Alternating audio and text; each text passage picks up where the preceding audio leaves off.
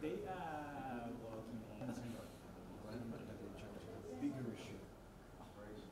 yeah, no, but once money is from the government. Welcome everyone to this. Actually, welcome the team. Thank you for organizing, and we'll begin. Honorable Dr. Ifremi Wangainambete, Minister for Health and Medical Services, Mr. Masayuki Tachiri, Regional Director, ADB's Pacific Sub-Regional Office in Fiji, Mr. Sheldon Yett, UNICEF Pacific Representative, distinguished guests, ladies and gentlemen, Yandra Vinaka, good morning. First of all, I'd like to send my deepest condolences to the families who have lost their loved ones to COVID-19 in Fiji. I hope that you will find comfort in your heart during these difficult times. I wish to thank the Ministry of Health and Medical Services and UNICEF for inviting me to this auspicious occasion. On behalf of the government and people of Japan, I am honored to hand over the medical equipment and supplies procured by UNICEF to the government of the Republic of Fiji.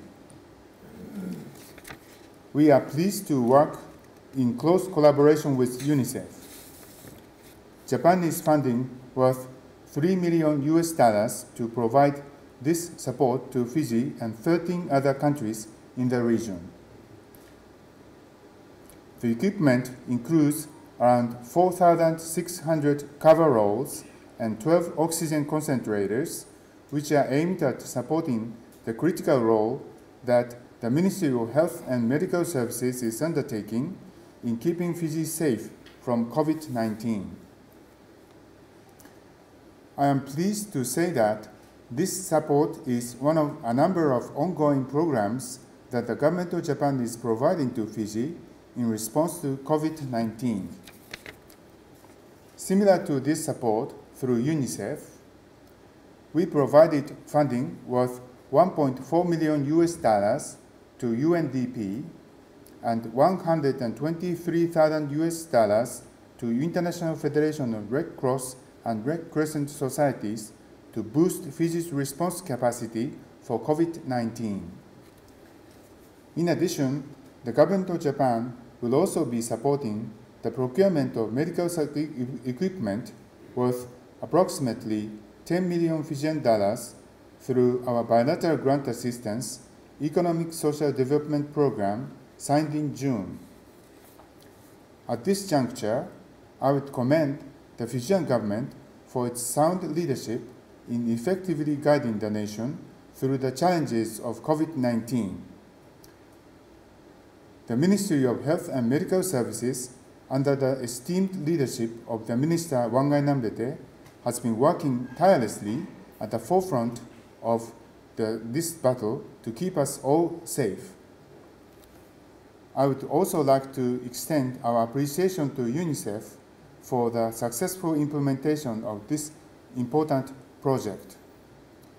I conclude with confidence that this project will further strengthen the friendship between the people and governments of Japan and Fiji.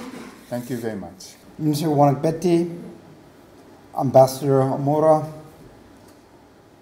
Regional Director Tachiri, ladies and gentlemen, it is an honor to be here with you today.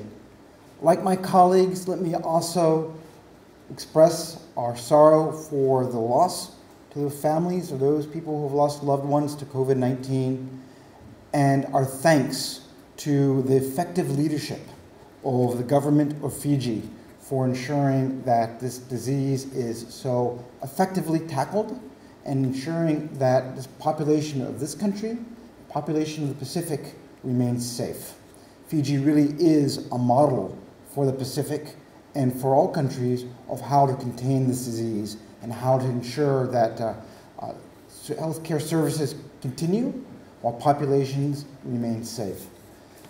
Let me also say that these supplies you see here really represent and are a symbol of coordination and cooperation. As my colleagues have quite rightly said, the supplies are being coordinated by the government of Fiji and by the Joint Incident Management Team. There are separate tranches of supplies from the government of Japan and from the Asian Development Bank. Both the government of Japan and Asian Development Bank are key members of the consortium, members and partners that are doing all they can to keep populations safe. But they're working in coordination with others. Our friends from the World Health Organization, our friends from other bilateral partners and multilateral partners, all of us making sure the right supplies get to the right place at the right time. These supplies indeed are only a fraction of the supplies that are coming. They're coming in staggered waves.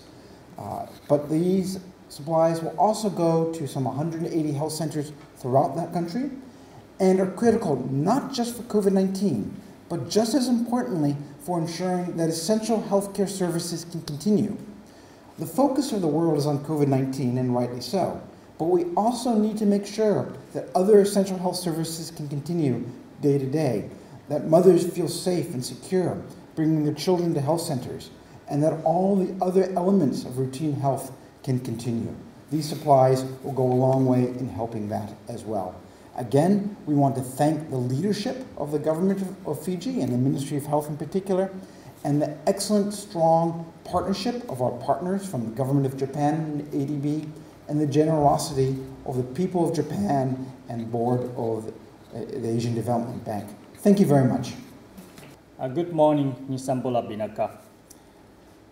ADB is very pleased to join this important occasion to hand over essential medical supplies to the Fiji government.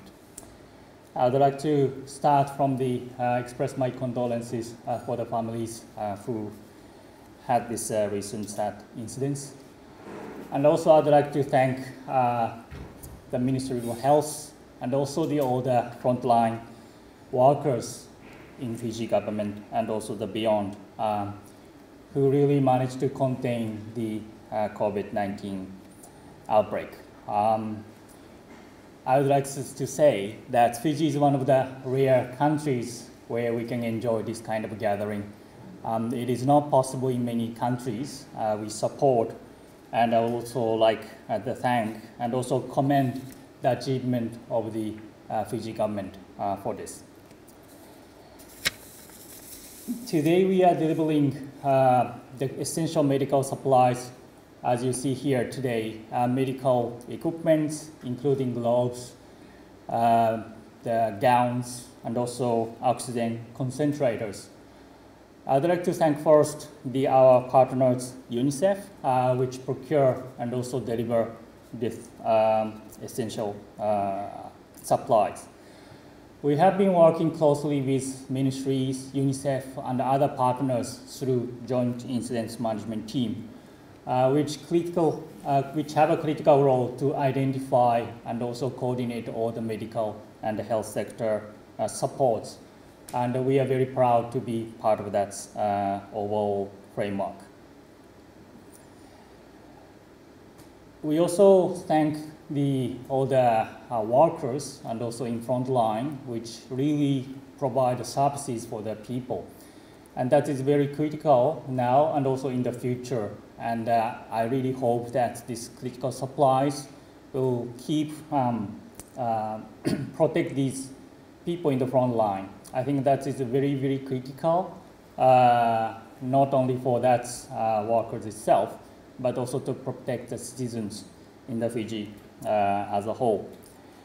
We understand that the Fiji government is thinking about the future, gradual opening of the borders and also the gradual recovery of the economy in the longer term in a very careful and also considered manner. And this kind of medical supplies will be very critical for that phase, and more will be needed in the future. So ADB would like to assure further and continued support to Fijian government, led by the Honourable Minister and the Medical Health Ministry team, to keep containing the COVID-19. have this time 2.5 million Fijian dollar worth of the medical supply and the goods, and the first batch of delivery is today. And we understand that we'll have a several batch of the deliveries in coming days, thanks to the help of the UNICEF. We are also discussing with the Ministry of Health for the next round of the financial support, and that is coming underway through the Asia Pacific Disaster Relief Fund. And also I'd like to acknowledge that special facility is financed by the generous support from government of Japan. So I'd like to thank Your Excellency. We also have various support to Fijian governments. We recently signed the budget support loan agreement with the Ministry of Economy, and also we will work further in the various support to the Fijian government. And I'd like to conclude my short remarks just to assure our full and also continued support to contain the COVID-19. Thank you very much. The Ambassador, Extraordinary and Plenipotentiary of Japan, His Excellency Masahiro Mura, Regional Director of ADB's Pacific Sub-Regional Office in Fiji, Mr. Masayuri Tashiri, and the UNICEF Pacific Representative in the Pacific, Sheldon Yet, and also members of the Ministry of Health that are here. It's another wonderful day to be able to meet together again, and on this important occasion receive this support that's coming through to the people of Fiji, but also are here, also to the many nations around the Pacific, around the important PPE and also the oxygen concentrators that are here before us to help in the fight for COVID-19. You are aware that we have 220 facilities all over Fiji, and I hear that a significant amount of these facilities will receive this important equipment and also the important PPEs that's useful for the fight that we have. On Wednesday, I went down to Lotoka with the Chief Medical Advisor, and we sat down with our teams in Lotoka Hospital who have been at the front line of managing our patients border quarantine COVID-19. And we were able to also link up with Zoom with our team that was in the isolation facility, a young group of dedicated health professionals who have been trained. They've been through the postgraduate training program. It was nice to see Dr. Raymond and staff nurse Anasa and their team. And I realized that we all have a part to play. As much as they have an important part to play in being at the front line, the true front line, and making sure that there is no spread of COVID-19 from that facility into the community, but also we have an important part to play in terms of supporting the work that they do. And really the work of development partners such as Japan, the ADB, and coordination through UNICEF helps us to be able to resource our frontliners so that they are kept safe and they keep our community safe. I'm also pleased this morning to announce that from the Minister of Health reorganization, Dr. Alisa Saukan continues as a work as a Head of Health Protection, and Dr. Anna Tamboa, who was the Subdivisional Medical Officer in Sirona-Mosi and the champion of the measles campaign, is now the General Manager of the Incident Management Team, and she's here with us today. And it's so nice to be able to see that we have two very brilliant young women at the fight for COVID-19. And it goes in hand with the vision of this government that we will continue to support our women so that they can be able to achieve the goals that they have in whatever calling that they have in their lives. I would like to finish this morning by saying that Fiji is a hub, and we recognize that. We have Pacific Islanders that are coming regularly now into our Minister of Health office, asking to have their COVID-19 test so that they can be able to go back to their countries. And those who have come from their countries asking to have their COVID-19 test so that they can go on and using Fiji as a transit place. You may also be aware that we have now the Blue Lane and the reforms that we have put in place as a government for a COVID-safe country. And in doing so, in supporting Fiji, you are indeed supporting the Pacific.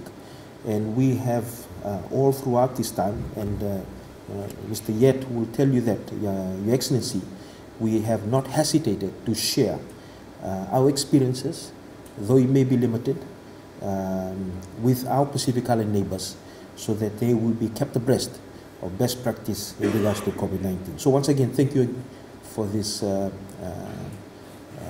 donation that's here today, and also the support to all our frontliners, and also supporting the work that we do in the Ministry of Health. And I can assure you that the learnings that we have, we are more than willing to share with our neighbors and also with the world. Navale.